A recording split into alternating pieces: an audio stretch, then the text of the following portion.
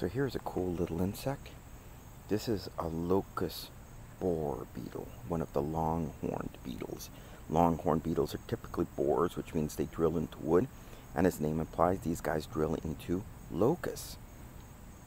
Now that's as young, the little grubs. Once they mature, their favorite food is goldenrods, but they'll feed on other flowers too. They come through and they eat the pollen. Now while they're eating the pollen, they're also doing something else. They're pollinating. So it's kind of a two-edged sword where they are eating the pollen as well as pollinating the plant. So, they are helping it, but at the same time, perhaps not helping it. It produces so much pollen that it's usually okay for it. These are yellowjacket mimics. They have evolved to look this way so that some animal will think that perhaps they're a stinging wasp and leave them alone. Tell why they're called long-horned beetles. The borer beetles tend to have really long antennae, almost as long as their body, if not longer.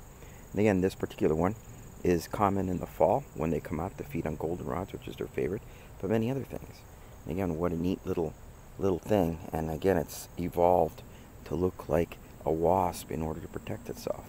Long-horned Borer Beetles, a neat animal that we have here, carefully adapted to feeding both on locusts and then pollinating flowers like these goldenrods.